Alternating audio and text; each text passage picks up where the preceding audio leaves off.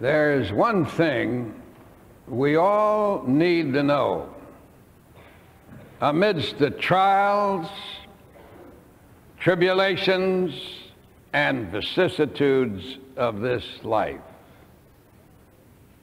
and that is that God, the Heavenly Father, is always very close and nearby.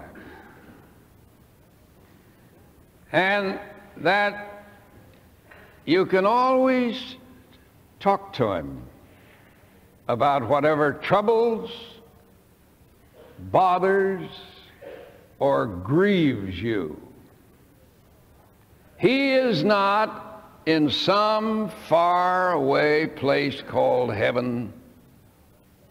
He's not a vast and inscrutable character, but He's a nearby, loving Heavenly Father,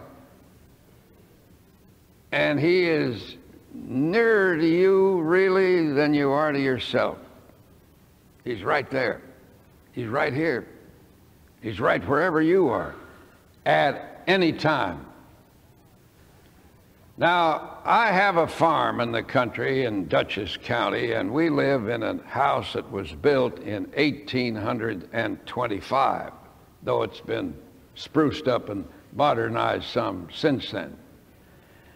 And we have a modern electrical system, naturally. But I was sitting in my study the other day, working on this sermon, and the ideas weren't flowing very well, as you will presently discover. And I got to looking out the window both ways, and at the ceiling, and wherever. And my eyes got fixed on an electrical fixture, a wall bracket, which is very old-fashioned in nature. And we have table lamps. But I got to thinking, I have never seen that wall bracket turned on. And we've lived in this house for 16 years. Never have I turned it on. So I wondered what would happen if I did. I got up, and thinking negative thoughts about electric light bulbs, I turned it on, and instantly the room was flooded by brilliant light. So I sat back in my chair and I said, if you can get an electric light that you've neglected for all these years merely by the turning of a little screw, why can't you turn God on in your life by the turning of a thought? And then I remembered a poem. Speak to him, thou, for he hears, and spirit with spirit can meet. Nearer is he than breathing, closer than hands and feet. So this is to tell you, or remind you, that if the going is difficult and hard at any time, you turn your mind just a little, and he will come in. He's close enough to talk to. Then I remembered a circumstance of a number of years ago when I was attending the Rotary Club of New York at one of its noonday meetings, of which I'm a member. And there was a man at the table for 10 whom I'd known a long while. And he said to me, I'm having a rough time, fellas. And they all showed sympathy. And he told us about what was happening to him and how hard it all was. And we all told him we'd think about him. Some of us told him we'd pray for him. After the meeting was over, he stopped me on my way out and he said, "Look, I want to ask you a question.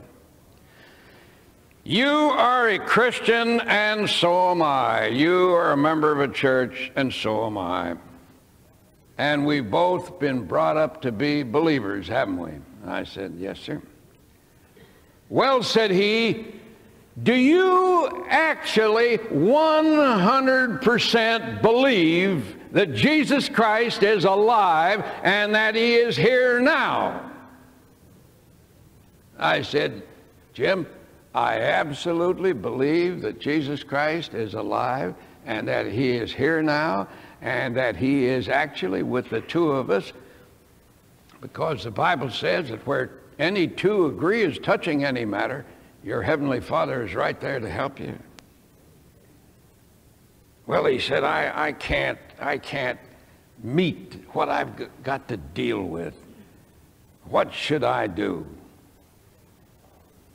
Well, I said, if I were you, I would talk to Jesus about it. Well, he said, "You know, he's not around." I said, "Yes, he is. You talk to him and you tell him that you believe he's here and that he's listening to you and that he's interested in you, and you will have a wonderful demonstration that he is with you." I said, "Go out and take a walk at night. Get out of your house. Walk under the stars or in the snow or in the rain or whatever, and just talk to him." Some days later, he came up to me at another meeting and he said, "That really worked." And I noticed that tears stood in his eyes. He said, "I live outside the city in a suburban place," and he mentioned it. "And I went out several nights walking like you said. And it was rainy this night and very misty. And all of a sudden, as I walked along, I heard footsteps. I did for sure. But I looked around and there was no one in sight. And then I felt a presence and I heard a voice." Now I said, "Did you hear a voice?" He said, "I seemed to hear a voice saying to me, 'Don't worry so much. I'm with you and I will help you.'" And then he said, "The problems that I had seemed gradually to unfold. And I got my answer." So he said, "Don't you tell me that Jesus Christ isn't near to me." I said, "I never told you that. I told you that he was." Now, you know, I can imagine what some atheist or somebody would say about what I'm giving you here. Or some immature scientist. The mature scientists would agree with me. But the small fry, you know, who got to appear super intellectual. But I've got a clipping here in my hand from the Tampa, Florida Tribune of Saturday, August 23rd, 1980. O'Hare's son says atheists in trouble. William Murray, son of atheist Madeline Murray O'Hare, says miracles have happened in his life since he denounced atheism and gave his life to God. He's quoted as saying his mother's organizations nearly destroyed me. At age 16, Murray was the plaintiff in the mother's court fight that resulted in the U.S. Supreme Court ban on state-mandated public school prayer. He says his mother's organization is in trouble. If I headed an atheist movement for 20 years And all the members I could get in all that time, or 1,240 throughout the entire nation, I'd look around for another job. Why, that's pathetic. All the hullabaloo, all the bombast, even getting the attention of the United States Supreme Court, and all they've got is 1,240 members in the whole United States. How many people are there in the United States? I don't know. Even the Census Bureau doesn't seem to know.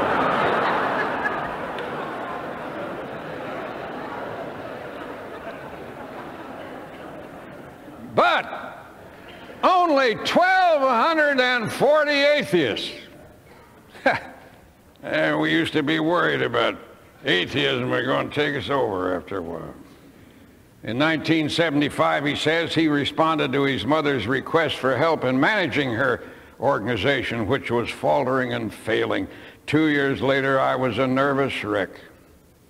He says the attitude of atheism is so negative, it causes a negative reaction. It makes you sick. So he began searching for meaning in his life, thinking surely there has to be something better than this. My self-search for communion and meaning brought me to my knees. And since then, there have been miracles in my life.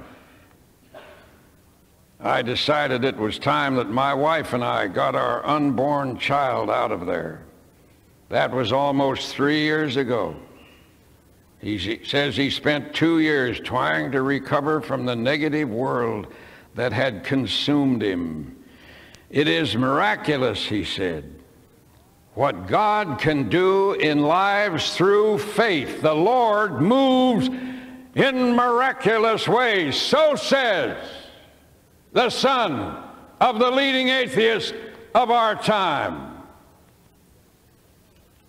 Don't you ever worry about Jesus Christ not coming into his own and staying there. He is the greatest thinker of all the ages that have ever passed, and this age too. And you can speak to him. There was a man named Cleopas and another who was walking down a road outside of Jerusalem one time when they met a strangely gifted stranger. And his conversation was fascinating beyond all description. And finally they stopped at a little place and they asked him to come in and have supper with them.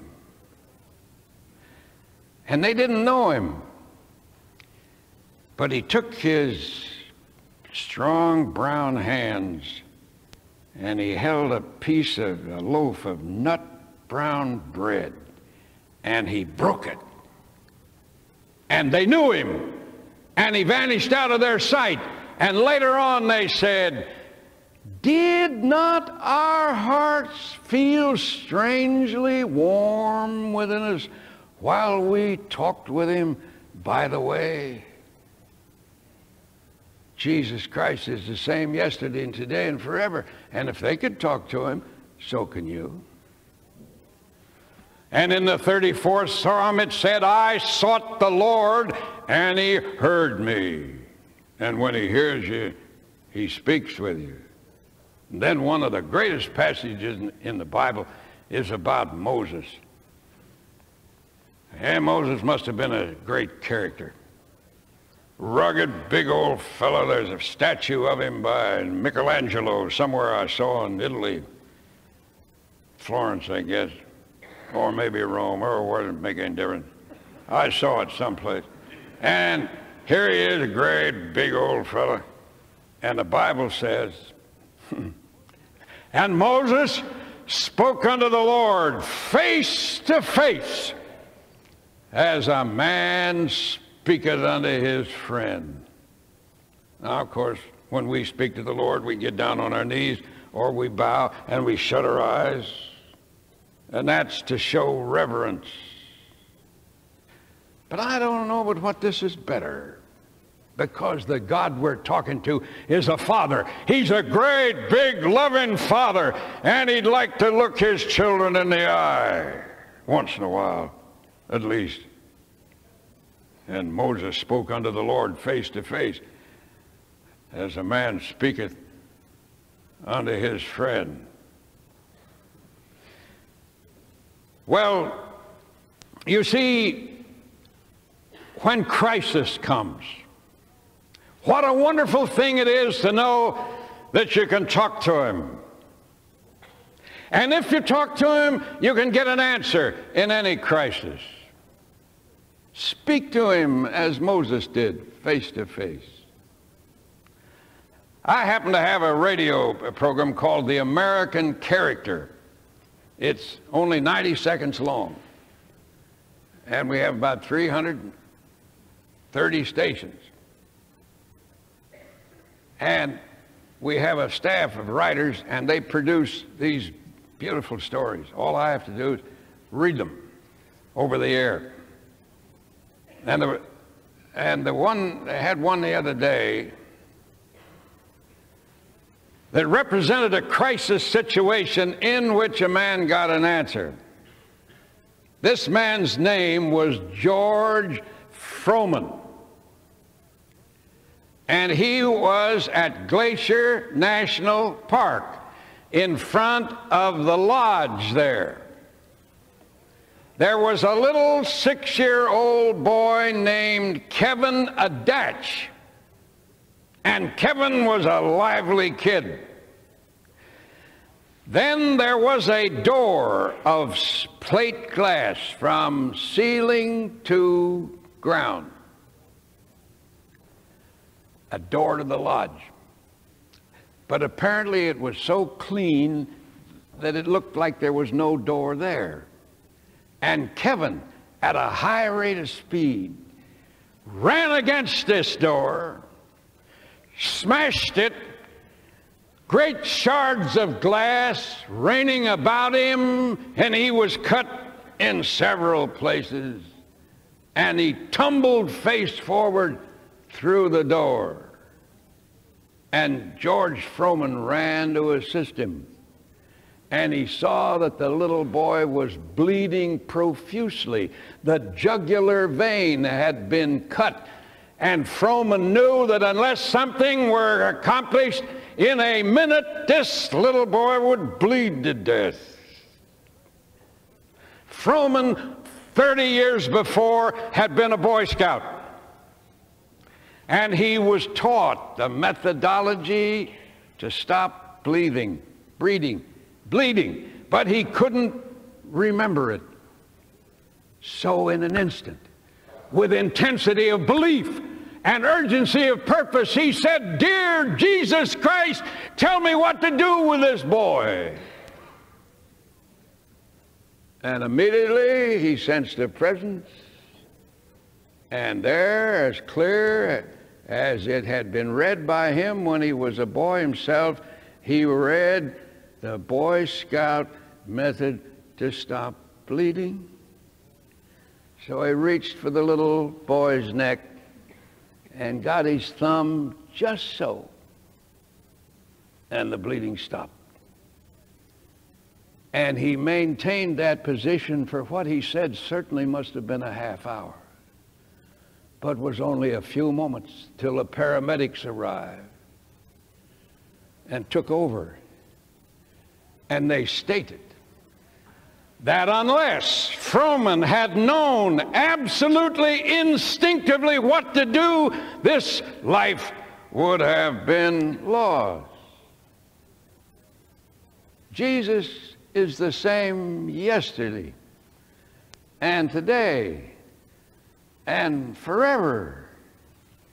He's near to you with all of his wisdom, his know-how, his infinite knowledge, his magnificent strength to help you at all times. In the crisis, he's there. I was in the Toronto airport not long ago on my way to make a speech in a Canadian city. And a man walked up to me and he says, "Are you from New York City?" I said, "Yes, sir." "Where are you from?" "Well," he said, "I used to be from New York, but I'm not from there anymore. I'm someplace else in Canada." He said, "Don't I know you?" I said, "I wouldn't have the slightest idea. But if you knew me, you wouldn't have to be asking me whether you knew me or not." "Well," he said, "I have seen you somewhere." Well, I said, "I don't remember ever having seen you in my life." "Well," he said, "I've seen you." He said, "Are you a minister of a church?" And I said, "Yes, sir." He says, "In New York City?" I said, "Yes, sir." "Oh," he said, "I know now. You're Dr. Peale." I said, "Yes, sir." "No," he said, "I don't know whether you are or not." I said, "Why don't you know whether I am or not?" He said, "Because you don't look like him exactly."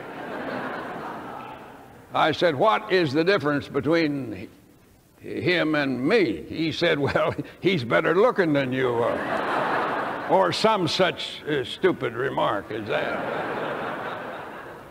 Finally, we got around to the fact that we knew each other. "Well," he said, "I didn't know you, but I knew one of your associates." He said, "I knew Dr. Smiley Blanton, the psychiatrist." And we had a psychiatrist work with us here at one time named Smiley Blanton. He was, for example, the greatest authority on stuttering in the United States. He was once a professor of that subject at the University of Wisconsin. He studied abroad with Freud, and he was in the College of Physicians and Surgeons in London. He was one of the most highly trained psychiatrists in the history of our time. And this man, he was on our staff here until the time of his death at 85 years of age. One of the greatest human beings I've ever known. So this man said he went to see Smiley. He had repeated counseling sessions with him. He said, "I was filled with fear.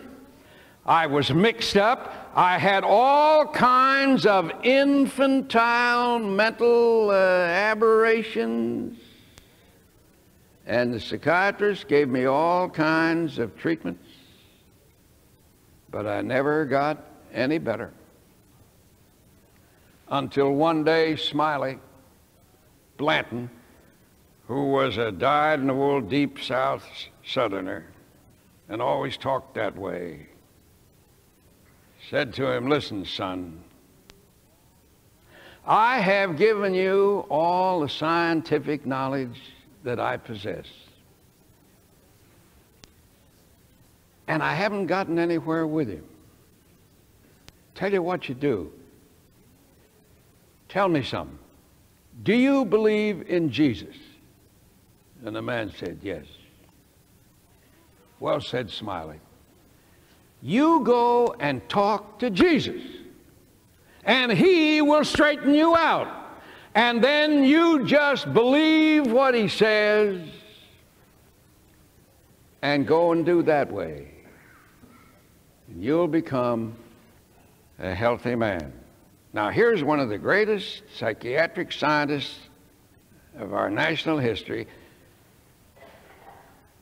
becoming so simple as to tell a patient to go to the greatest physician who ever lived, and he would be made well. And I said to him, "How are you now?" He said, "I have peace and quietness and happiness in my heart like never before." I say to you, take your problems to Jesus and tell him about them. and listen.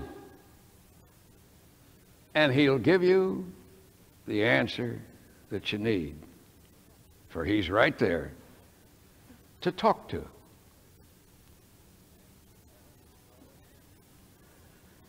Our Heavenly Father, it's time we stopped talking and time we started listening to that voice, melodic, strong, sympathetic, loving, which tells us that by following him in all things, our lives will reveal victory and strength. And for this we give you thanks through Christ our Lord. Amen.